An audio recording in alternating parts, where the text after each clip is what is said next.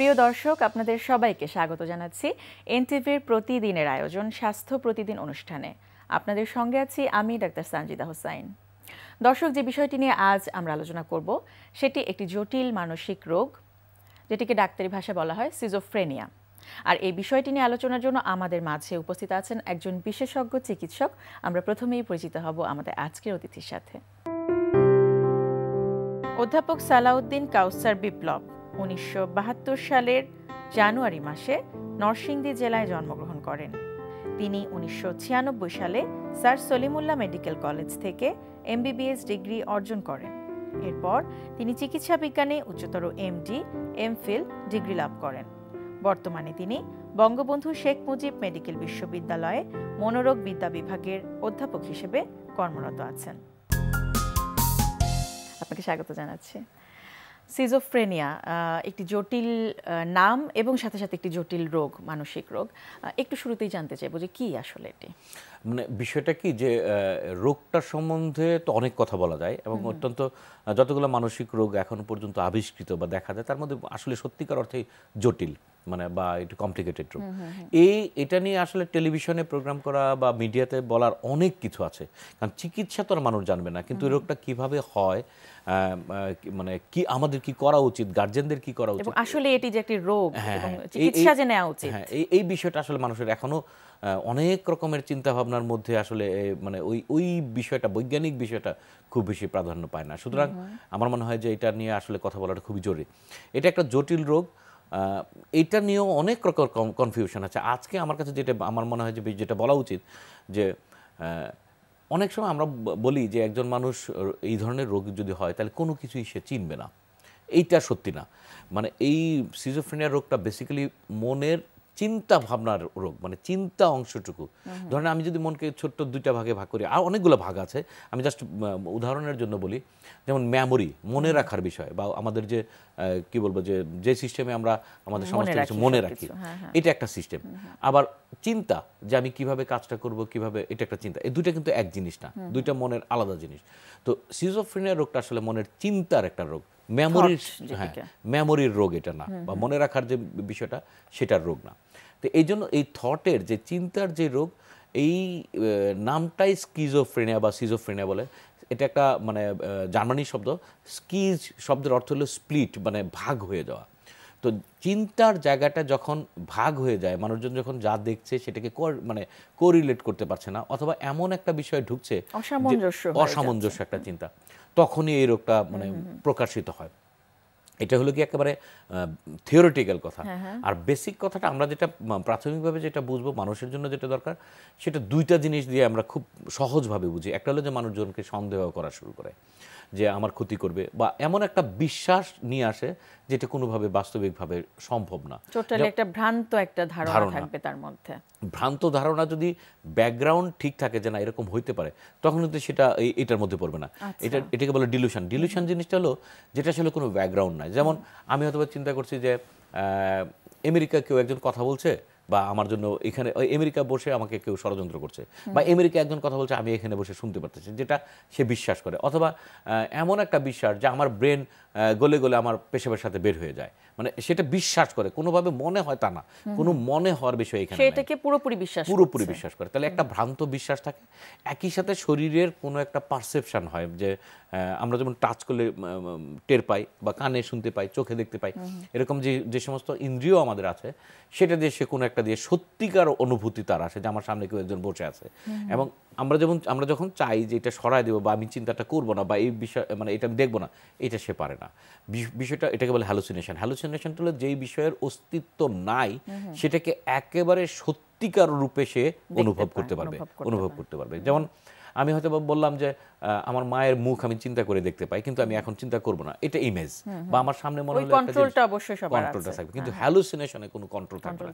এবং সে চিন্তাও করবে না এটা সত্যি না, মানে সে মনে করবে এইটাই সত্যি। যে মানে হ্যাঁ, কখনো কখনো ট্রিটমেন্টের এক পর্যায়ে যদি মনে করে যে এটা সত্যি না, এটাকে আমরা বলি যে পার্শিয়ালি সে ইমপ্রুভ করলো, মানে এরকম একটা জায়গা অনেক সময় বুদ্ধিমান যারা তারা বুঝতে পারে। কিন্তু সত্যিকার অর্থে তারা জানে যে এটা মানে কোনোভাবে অসত্যি না, মানে সত্যিটাই মনে করে। প্র্যাকটিক্যালি যেরকম আমি আপনি কথা বলছি, কথাটা শুনছি, যেরকম মনে করলাম ঠিক এমনই, বা আমি দেখছি আপনাকে ঠিক একই রকম। তো হ্যালুসিনেশন এবং এই ডিলিউশন বা বিশ্বাস, সাধারণত এই দুইটা জিনিস যদি একসাথে থাকে, কন্টিনিউ করে, সেটাই সিজোফ্রেনিয়ার মেন। আরও অনেকগুলো সিমটম থাকে, তার মধ্যে মেন বিষয় হলো এটা, এবং অবশ্যই সেটা ট্রিটমেন্টযোগ্য। আপনাদের কাছে যখন আসে তখন কিভাবে বা কোন অবস্থায় আসলে রোগীটা আসছে, বা তার আশপাশের লোকজন কি বলে আপনাদের কাছে? এই বিষয়টা একটা মানে একটু উল্টা দিক থেকে আসি। বইপত্রের কথা অনুযায়ী, থিওরিটিক্যাল কথা অনুযায়ী 97%, মানে 100 রোগীর মধ্যে 97 ভাগ রোগী মনে করেন আমার কোনো রোগ আছে। এটাকে মানে টার্মের ভাষা বলে ইনসাইট নাই বা ইনসাইট ইম্পেয়ার্ড। তো যাদের ইনসাইট থাকে না, যারা রোগটাকে রোগ মনে করে, তারা কিন্তু চিকিৎসার জন্য আসবে না। এটাই স্বাভাবিক, যেহেতু সে রোগী মনে করছে না নিজেকে। এটাই স্বাভাবিক। এই যে রোগী মনে করে না, তার জন্য বেশিরভাগ ক্ষেত্রে তারা নিজেরা আসে না। তবে কোনো কোনো শিক্ষিত, একেবারে এডুকেটেড, হাইলি যারা ব্রিলিয়েন্ট, তারা কিন্তু চলে আসে, বলে যে আমার কিন্তু এরকম হচ্ছে, তখন এটা পাওয়া যায়। কিন্তু আর বেশিরভাগ ক্ষেত্রে গার্জিয়ানরাই নিয়ে আসে। দেখা যায় যে তার ঠিকমতো কাজটা করছে না, সাংসারিক কাজ, পারিবারিক কাজ, বা অকুপেশনাল কাজ, বা স্কুল কলেজ যে কাজটা করে, সেই কাজে বড় ধরনের হ্যাম্পার হওয়া শুরু করে, বা ওই কাজের ক্ষেত্রে একজনকে সন্দেহ করা শুরু করলো, গাইবি আওয়াজ শুনে, অথবা মনে করলো যে এখানে কেউ আমার ক্ষতি করছে, আমার কাজটাকে ধ্বংস করে দিচ্ছে, মানে ওই পরিবেশটা সে আর কাজ করতে পারে না। তখনই মানুষজনের আসলে অ্যালার্ট হওয়া উচিত। গার্জিয়ানদের আরও সহজে, যে যখন একজন মানুষকে আমি যেভাবে চিনি তার বাইরে কোনো কিছু চিন্তা ভাবনা করা শুরু করলো, তখনই কিন্তু অ্যালার্ট হওয়া উচিত। সবসময় যে সিজোফ্রেনিয়া হবে তা না, নাও হতে পারে, কিন্তু তখনই অ্যালার্ট হওয়া উচিত। কারণ হলো, যখন এই চিন্তাটা আমরা তখন না ধরতে পারি, যখন অনেক দূর চলে যায়, তখন কিন্তু চিকিৎসাও কঠিন হয়। যে প্রথমে যদি বুঝতে পারা যায়, তাহলে সেটা ট্রিটমেন্ট রিলেটিভলি বেটার। তো এই জন্য দেখা যায় যে গার্জিয়ানরাই বেশিরভাগ ক্ষেত্রে নিয়ে আসে, একেবারে মানে কন্ট্রোলের মধ্যে থাকে না, এরকম অবস্থায় বেশিরভাগ সময় আসে। কিন্তু এটা না করে যদি প্রথমেই বুঝতে পারা যায়, প্রথমেই বোঝা যায় যে এই ধরনের কেন এই প্রবলেমটা হচ্ছে, সেক্ষেত্রে কিন্তু চিকিৎসাটা সহজ। এবং এই যে আপনি যে সিমটমগুলো বা তার যে লক্ষণগুলোর কথা বললেন, বা কিছু উপসর্গ যেগুলো আসলে দেখা যায় যে যেটিকে আমরা সাধারণ মানুষরা পাগল বলে অভিহিত করে কিন্তু এই সিমটমটার সাথে, এবং তারা যেটি অত্যন্ত দুর্ভাগ্যজনক হলেও আমাদের দেশে যেটি ঘটে থাকে, তারা কিন্তু অপচিকিৎসকের কাছে চলে যায়, যেহেতু আমাদের দেশের বেশিরভাগ মানুষই দরিদ্র সীমার কাছাকাছি। তো সেইখানে তাদের প্রতি আসলে আপনাদের যারা আপনারা এই সেক্টরটা নিয়ে কাজ করছেন, তারা কি ধরনের পরামর্শ দেন? এখানে আসলে হয়েছে কি, মানে এটা তো সত্যি কথা, এটা শুধুমাত্র যে গরিব বলে বা অর্থনৈতিক অবস্থার জন্য তা না, আমাদেরও দোষ আছে। সাফিসিয়েন্ট কি বলবো, যে লোকবল আমাদের এখনো পর্যন্ত তৈরি না। আপনি যদি চিন্তা করেন, একটা গ্রামের প্রত্যন্ত অঞ্চলে কিন্তু আমরা ট্রিটমেন্ট করার মতো মানুষজন এখনো পর্যন্ত নাই। তো এখানে অনেকগুলো বিষয় আছে, এর পিছনে অনেকগুলো অর্থনৈতিক, ডাক্তারদের অর্থনীতির বিষয় আছে, তার কি বেনিফিট, সে কোথায় গেলে কি ধরনের। একটা মানুষ হঠাৎ করে বিড়বিড় করে কথা বলছে, সে তার মতো নিজের মতো আছে, কারোর সাথে কথা বলতে পারছে না, সে মনে করছে তার সামনে একজন আছে, বা এই যে আপনি যেগুলো বললেন যে ভ্রান্ত বিশ্বাসগুলো, এগুলো যখন হঠাৎ করে চলে আসে, তখন কিন্তু স্বভাবতই খুব সুন্দর করে মানে যারা গ্রামের মানুষ আছে ওঝার কাছে নিয়ে যাচ্ছে, বা পীর ফকির যাদের কথাই বলি, তাদেরকে দেখাচ্ছে। কিন্তু হ্যাঁ ওইটা বলছিলাম যে আমাদের সাফিসিয়েন্ট লোকবল নাই বলে তাদেরকে কোথাও না কোথাও ভরসা করতে হয়, কোথাও না কোথাও ভরসা করতে হয়, যে যেহেতু পরিবারের ঠিকমতো কাজগুলো করতে পারে না, অন্যান্য রিলেশনগুলো ঠিকমতো মেনটেন করতে পারে না, এটা হাজব্যান্ড ওয়াইফ হোক, মা বাবা হোক, ভাই বোন হোক, ছেলে মেয়ে শিশু, যে নর্মাল রিলেশনটা মেনটেন করে, তখন তাদেরকে বাধ্য হয়ে কোনো না কোনো কিছু করতে হয়। সেটারই অংশ জিনে ধরা বলে, ভূতে ধরা বলে, আলটিমেটলি সমস্ত জায়গায় ট্রিটমেন্ট করে। দুর্ভাগ্যজনক হলে সিজোফ্রেনিয়ার রোগটা হলে একটা ক্রনিক রোগ, মানে অনেক সময় ট্রিটমেন্ট করতে গিয়েও তারা অনেক সময় হাঁপায় যায়, মানে আমরা কত করব, কত পরিমাণে টাকা খরচ করব, কত পরিমাণে ডাক্তারের কাছে বারবার নিয়ে যাবো, এটাও কিন্তু সত্যি কথা। তো এই কারণে অনেক সময় এই ধরনের হেল্পটা নিতে হয়, কারণ অনেক কম খরচে সেটা করতে পারে। তো এই বিষয়গুলো শুধুমাত্র যে আমরা যারা ট্রিটমেন্ট করে, আমাদের যেমন আবার পলিসির মধ্যেও কিছু কিছু বিষয় থাকা উচিত, কারণ যেগুলো ক্রনিক ডিজিজ, আবার অনেক ক্ষেত্রে দেখা যায় যে ডাক্তারের কাছে গেলে ঘুমের ওষুধ দিয়ে রাখে, বা এই মানে একবার ওষুধ খাওয়া শুরু করলে আর ছাড়া যায় না, এরকম অনেক রকমের মিথস আছে যেগুলো ওষুধ নিয়ে। এটার মেন কারণ, যেহেতু এই ডিজিজটা একটা লম্বা সময়ের ডিজিজ, মানে ক্রনিক ডিজিজ, সেক্ষেত্রে কিন্তু চিকিৎসক যারা, তাদেরও কিছু করার থাকে না।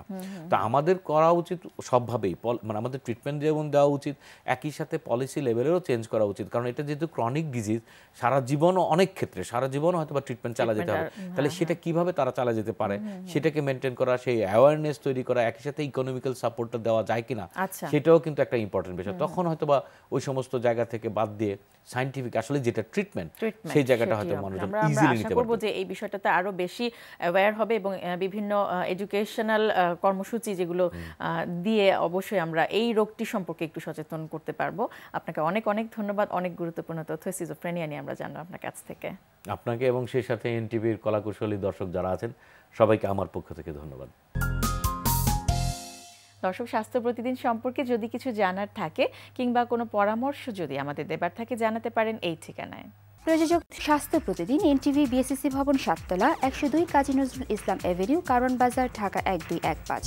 ফ্যাক্স 914338 থেকে 7 পর্যন্ত, অথবা ইমেইল করুন স্বাস্থ্যপ্রতিদিন@ntvbd.com এই ঠিকানায়। দর্শক, স্বাস্থ্য প্রতিদিনের আগামী পর্বে আপনাদের জন্য যা থাকছে, এংজাইটির মাত্রাটা যদি অতিরিক্ত হয়ে যায়, মানে নর্মের আমরা যদি দুটোই এক্সট্রিমে, মানে একদম না থাকলেও যেমন সমস্যা হচ্ছে, আবার একদম মানে খুব বেশি হয়ে যাচ্ছে, মানে যতটুকু আমার চিন্তা না করলেও চলবে, অস্থির না হলেও চলবে, তার চেয়ে যদি অতিরিক্ত মাত্রায় হতে থাকে এবং সেটা যদি আমার দৈনন্দিন কাজে হ্যাম্পার করে, আমার কাজে, আমার অন্যের সাথে মেলামেশায়, আমার পড়াশোনায়, সেটাতে যদি হ্যাম্পার করে, তাহলে আমরা বলবো যে এটা ডিসঅর্ডার লেভেলে চলে গেছে। প্রিয় দর্শক, আপনার প্রিয় অনুষ্ঠান স্বাস্থ্য প্রতিদিন দেখতে ভিজিট করুন www.ntvbd.com। এছাড়াও এনটিভির জনপ্রিয় সব অনুষ্ঠান ও খবরের আপডেট জানতে ভিজিট করুন আমাদের ভেরিফাইড ফেসবুক পেজ এবং ইউটিউবে।